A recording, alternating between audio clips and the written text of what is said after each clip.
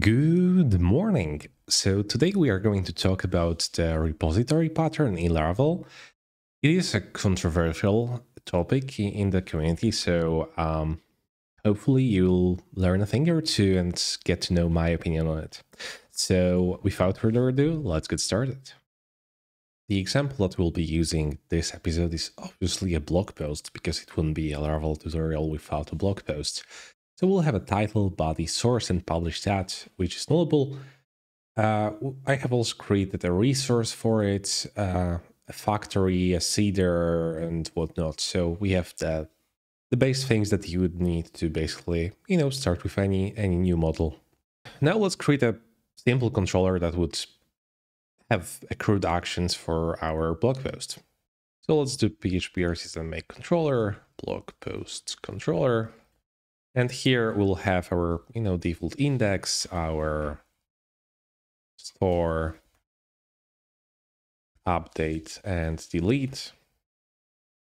Should really add some automation here so I don't have to write it every time. Either way, now we can go to our routes file, and here we can simply do, get posts. We'll return our blog post controller, and then our index method. Let's add the same for posts.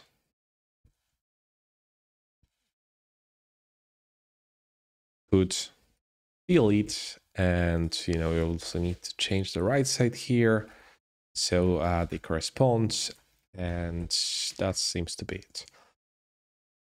We'll simplify the code here, and this is a good start.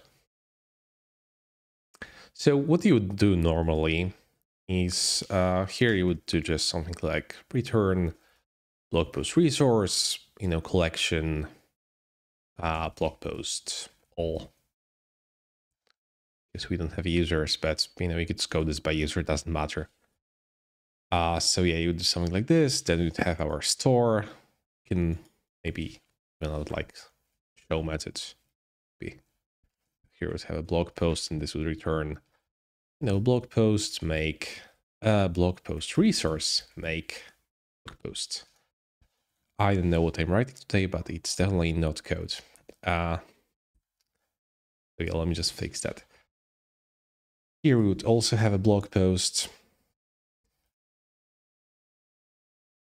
And, we would do something like blog posts, update data. We'll add data up in a sec. Let's just use an empty array for now. Here we have a delete, blog posts, blog posts.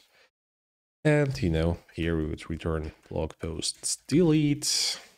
Here we would return blog posts create.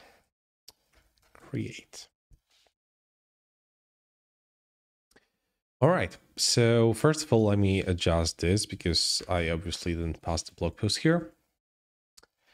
Blog post, we'll add one more for show. We get posts, blog posts, and this would be a show method. Okay, now let's make a firm request. So it would be called blog posts request. Let's inject it here and here. Blog post request. And we'll need the same one here. And here we'll simply pass request validated. And the same will be true for up here. Okay, I think we have the boilerplate done. For the sake of being precise, let's just fill this here so it makes sense. Let me just copy the values from here. Let's just make them all required for now. I also create an enum for the blog post source. So let's just do enums, and here we can do blog post source. This will be an enum that will correspond to a string, and here we'll have two cases, one for the API, and that's basically what we had in the other episode, and one for the app. Doesn't matter. Now in our blog post, we'll just map it. So our source will be mapped to blog post source class. which we have to import, obviously, and that seems to be fine. And here we just need to pass new enum and then pass our beautiful enum here. And let's just say this is date, and that's all we need. This is all of the validation, this is everything.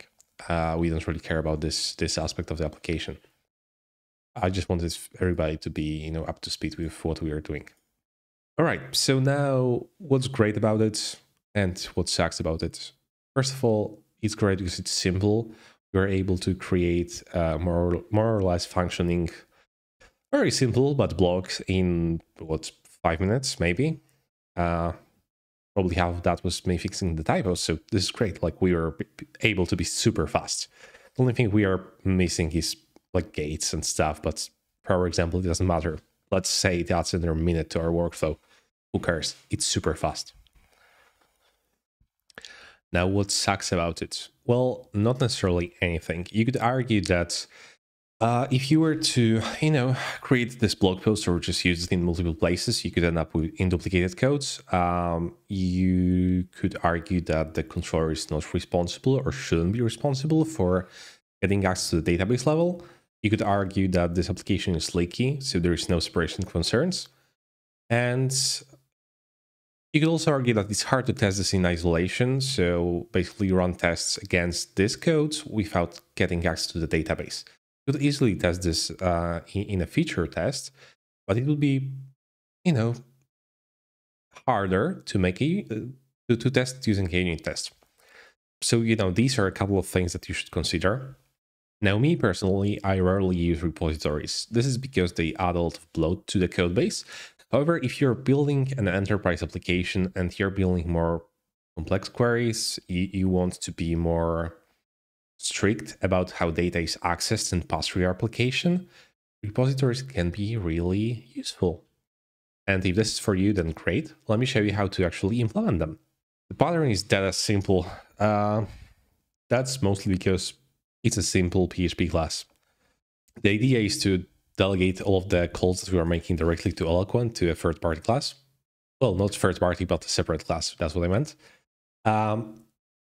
So what we can do is in our app directory, we could create a repositories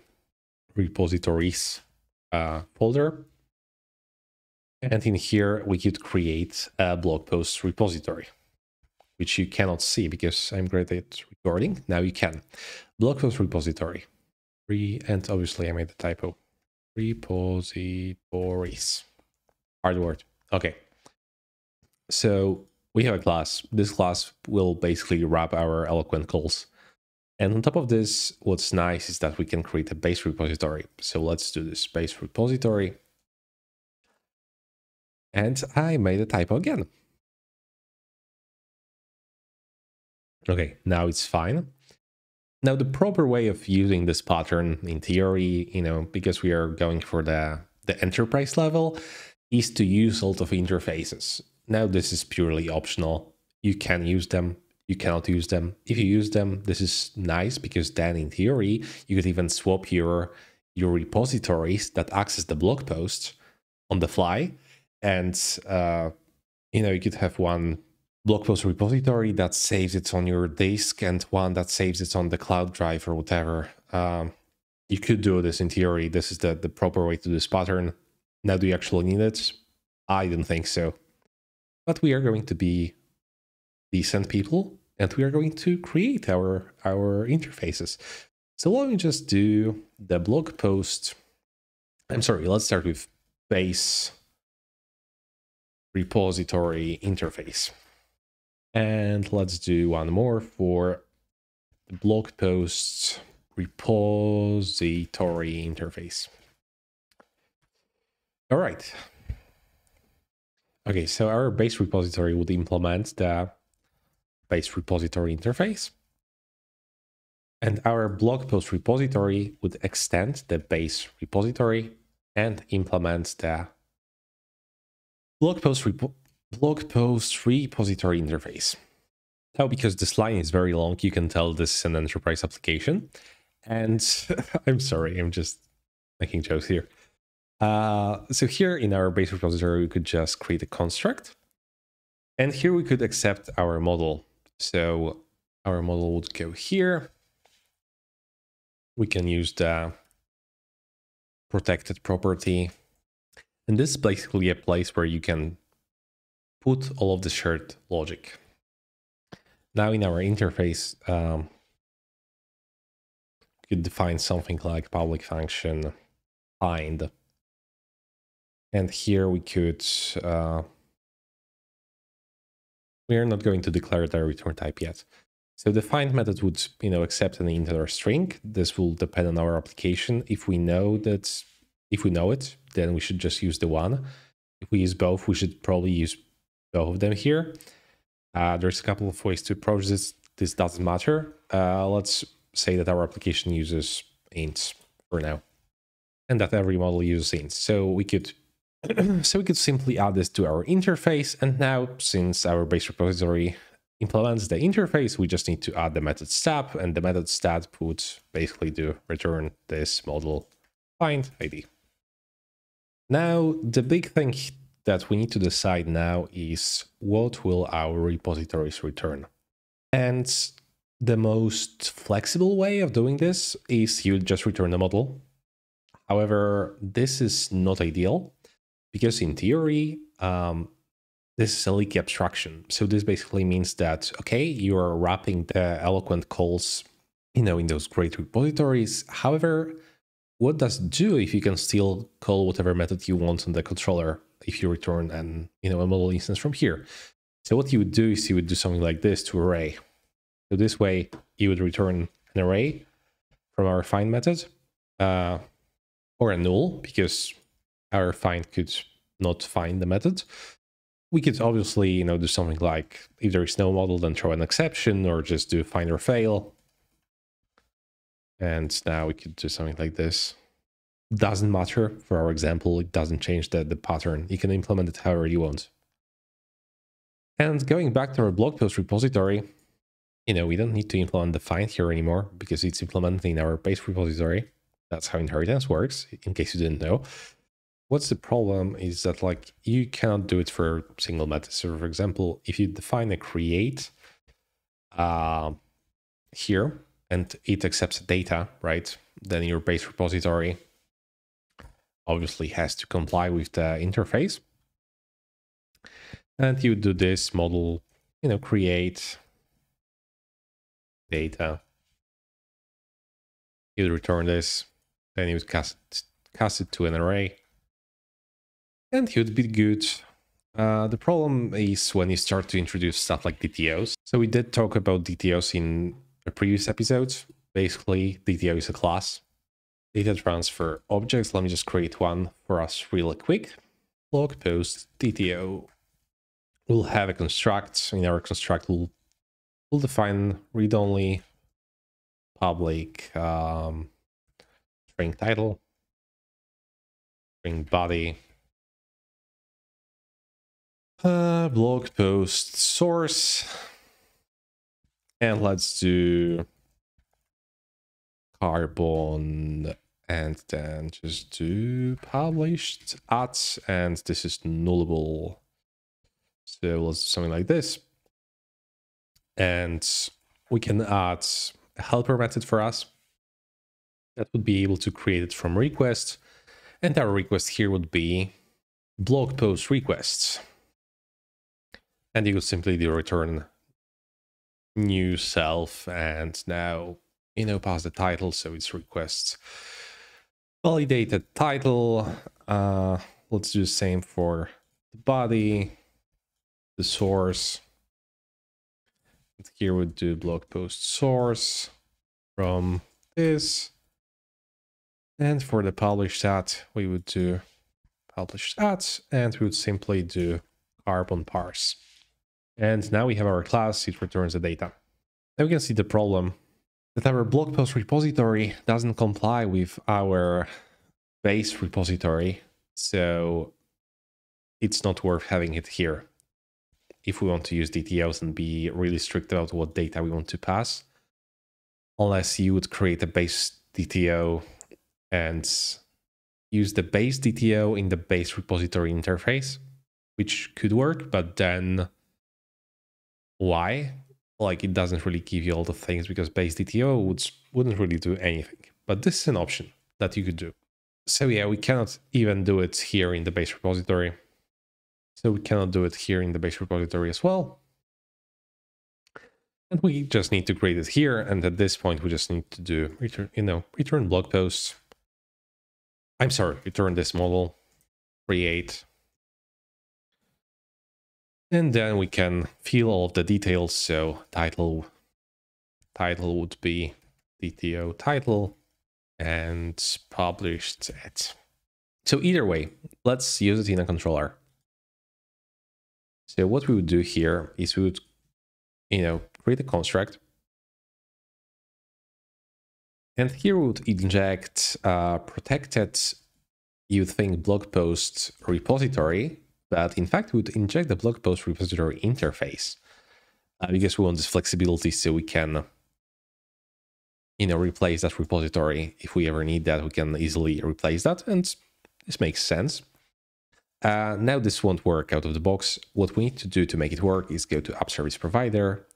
In the register method, we could do this app bind. Here we would do blog posts repository interface and bind it to blog post repository. And I'm sorry, I actually made a mistake. So if we go to our blog post repository, I return a model. What we should do here is return an array. And now we are able to defer this eloquent call to this repository create. And my ID doesn't understand what's going on because the interface doesn't have our methods, and this makes sense. It's a mistake that I did. We should copy the declaration of this method and add it to our interface. And this should return an array or a class, just not eloquent model. So we could do to array, or we could just, pass it as a standard class, whatever you prefer. And now we just need to add the return type. So going back to our controller, now we are able to call this repository create, and here we can pass blog post DTO, and this should be a public static function from request, then pass the request. This and everything can now be wrapped in blog post resource make. So here's how you'd create a test, which we need to make sure that everything is working. So let's just do, so we need to import a test case, which I didn't.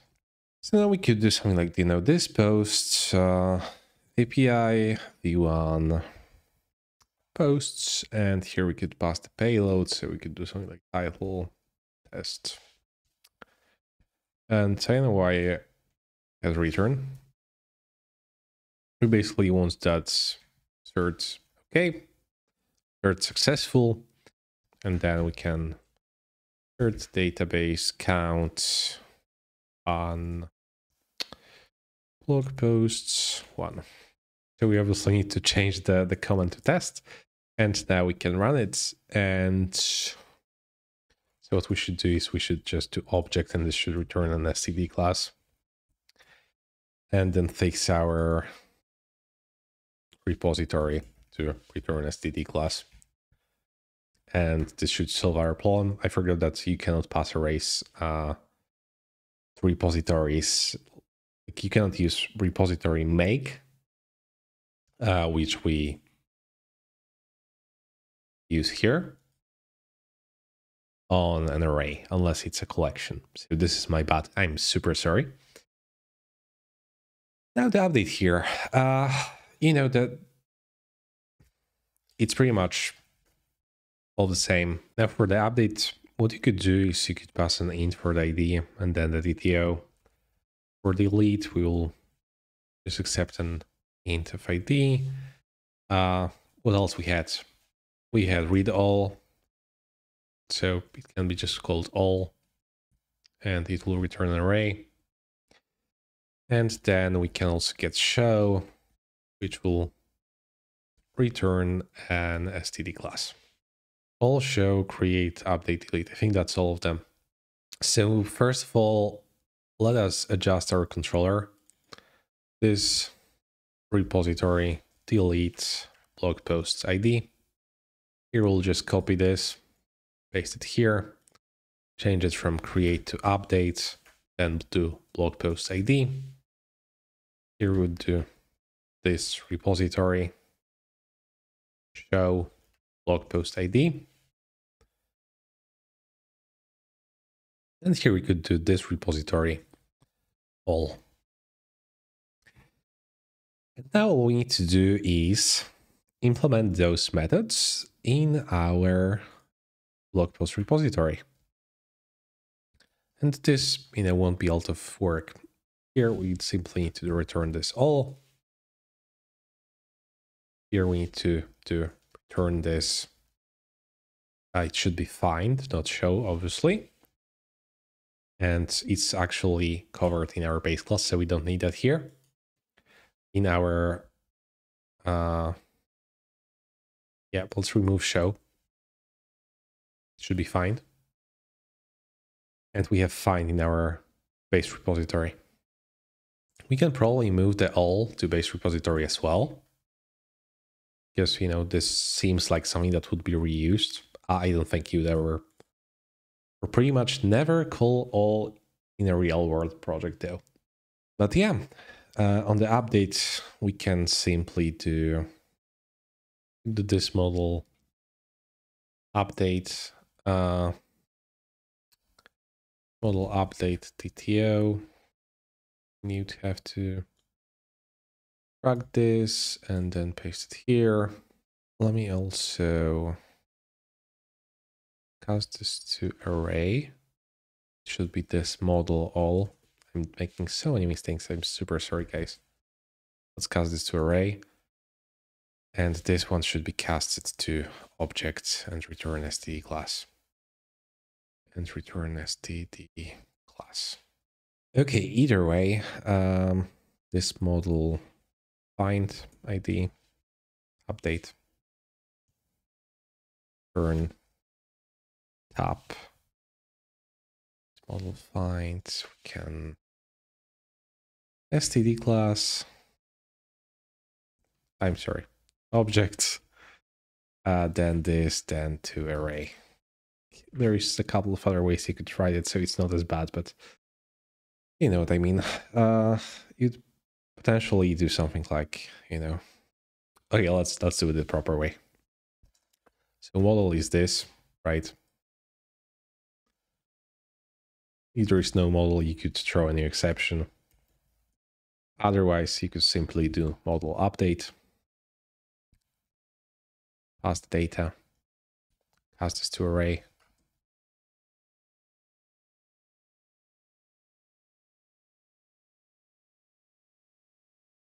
Could do something like this so it's more readable. I don't know if that's actually needed, but now we can just do, return object model to array. Could create a helper function called cast to object, where you could pass the model. And let's actually do it. I'm not sure, I'm pretty sure it shouldn't be in the repository. But who cares? It's our project. Can do private function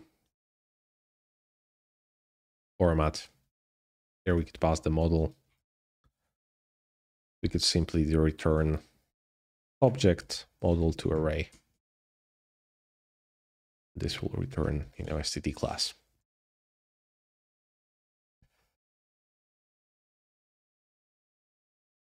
So now we could do something like, this format. It obviously shouldn't be protected. I'm sorry, it should be private, it should be protected. And now you could, replace this with this format, or you could just write a class that would wrap it, or there is a lot of things you can do. You can extend the base model and add a wrap. You can override the toArray. There is a lot of things you can do. Doesn't matter. So again, here we could basically return the same pattern to this, and then return model delete. This would return a boolean. It's not compatible with our declaration here, so let's just change that to bool, and we should be good. So let's change the show here to find, and this is basically the pattern. If this is something that's nice to you, use it. You're building an enterprise application where you cannot really risk a lot, in the sense that there is a lot of data, there is a lot of complex queries, there is a lot of like caching and stuff like that. Repositories are great for encapsulating logic, especially for like, caching stuff, for accessing stuff from the third party. You can just use them to extend your app, make it more secure, you can do better testing. There is a lot of benefits, a lot of drawbacks. It takes a lot of time to write all of this, especially if you like want to use repositories, but you also want to use services. So then, your controller would call a service, that would call a repository, that would call your Eloquent model, and only then get the data. So you have like this really big funnel, right? That you have to pass all the data and responses back and forth. But again, great pattern where it applies, bad pattern where it doesn't. It can easily over-engineer your application in a second. But if you know what you're doing, go for it. That's all for today. Thank you so much for watching, and see you in the next one. Bye.